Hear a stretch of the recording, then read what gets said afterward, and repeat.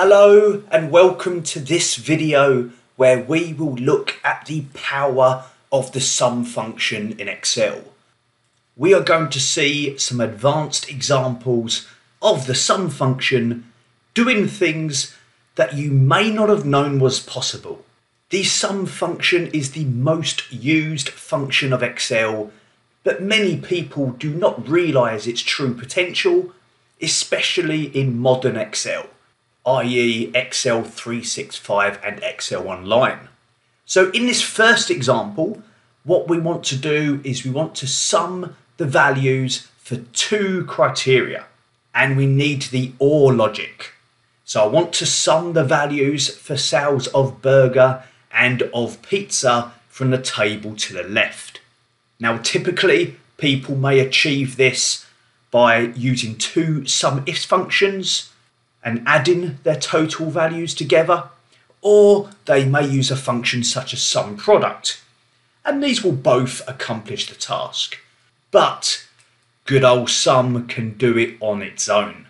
So in cell G3 here, if I start my sum function and I'm going to select the values from the total column, it doesn't matter which order I do it in, whether I choose the total values first or the criteria first, but the reason I'm using the totals first is because that's the order that the SUMIFs function works. So it's nice to keep things consistent. I will then multiply that and open up a set of brackets to write my criteria. The criteria will be if the product column is equal to the values of this range. And I'll select the two cells, E3 and F3, in that range, close off the bracket for the criteria, and then close off this standard sum function. And pressing enter will give you those totals, 7,088. How awesome is that? All achieved with our good friend, the sum function. Now, if you're wondering how this works, if we dive into this, the condition will calculate and will produce these true-false values depending on whether it meets that condition of burger and pizza. When you're looking at an array such as this, a comma is used to separate columns and the semicolon is used to separate the row. So we can see we have false for burger, false for pizza, false for burger, true for pizza, and so on. Now that array is multiplied by the values. So when that is done, we then get these totals. And these totals are finally summed by our good old sum function. Now I am using Excel 365, so I can write this formula the way I write any formula.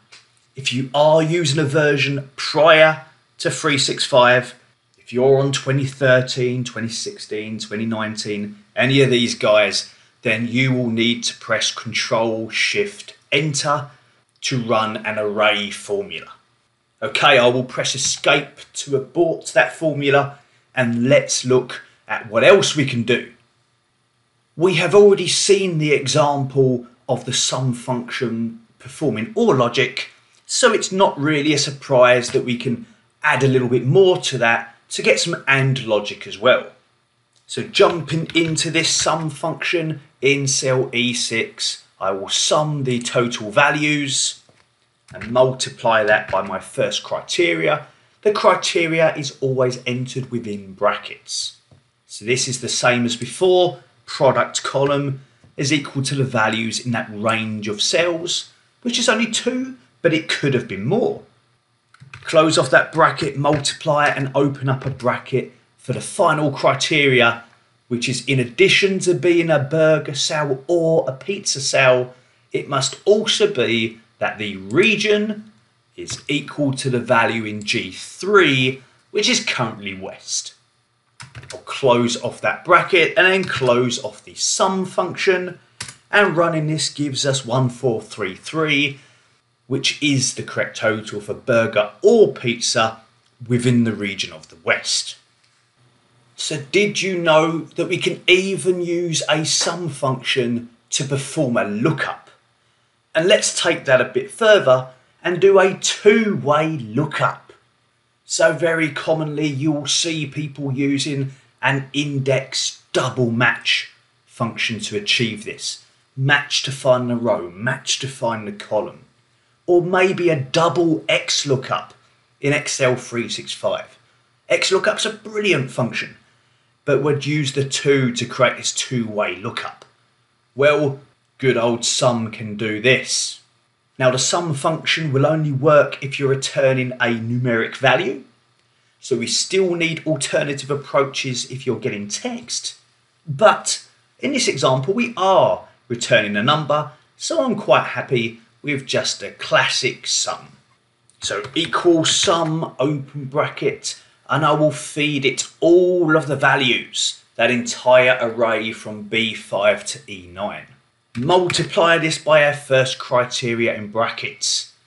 If the product is equal to the one entered in A2, close bracket, multiply, it's just building in this AND logic like in the previous examples.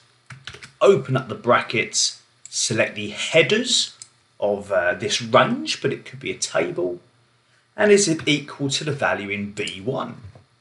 Close the criteria, close the sum function, and pressing enter returns 111, just like the X lookup in index match. That we can see the formulas displayed in column E there for what's happening in column D. There's our X lookup doing its job. There's our index match. But look at sum here, achieving it as well without all that extra fluff. Just to fully demonstrate this, if I changed coffee to juice, it will happily return that value. Or if I change Manchester to Plymouth, once again successfully getting the 402 for juice and Plymouth. Now, seeing that previous example, it's not much of a step to know that we can sum those values. So that two-way lookup returning that single value, a bit like a VLOOKUP would return a single value, but with the sum function, it can do its typical task of summing values if you have multiple. So this time I've got fruit in A2, and you can see there are 3 occurrences of fruit in column D there. So doing the same sum function as before, although the range is slightly different this time, it's F2 down to I16, and I'll multiply it by the conditions like we've been doing, so whether the product column is equal to the value in A2 there, close bracket, multiply next bracket, selecting those headers in row 1 if it's equal to the value of B1, and closing them both off the criteria and the sum function. And running this gives us 997 for fruit in Lincoln. So I have seen, and indeed I have demonstrated myself in the past, using a SUMIFS function and combining X lookup with it to look up the column, which is pretty cool. But we could achieve it with just the sum on its own. Don't you just love in Excel how there's so many different ways of achieving a task? Now these sum functions I've demonstrated with only 1, 2, 3 at most criteria. Obviously you could ask a lot more of it. There is no limit to the conditions that you ask from it. So it's very, very powerful. Now the last example of the sum function here, just to do something a little bit different, is to show how we can use it to calculate the weighted average. So I have some different assessments here, 3 assignments, 2 exams. We have the scores and they each contribute a different weight to the overall score. Now we can see the average is 78.2, but we want to add the weight. For example, the final exam has a greater weight than the others. So we can start our sum function and simply multiply the scores by the weight and then divide by the total weight. Now the weight in this case are percentages that total at 100%. So I'm just going to divide it by 1, but there's a bit more you can get into with weighted averages there. Not going into detail on that stuff because we're here about the sum function. That's what we're here for. And weighted average is just an example of yet more that it can do. Closing that bracket and pressing enter says that the weighted average is 76.5. So if you didn't know before, now you know that the sum function is much more powerful than what many people realise, especially in modern Excel where we have the array engine built into it. I hope you enjoyed this video. If you did, please subscribe to be notified about the latest Excel videos at this channel. Take care and I will see you again soon.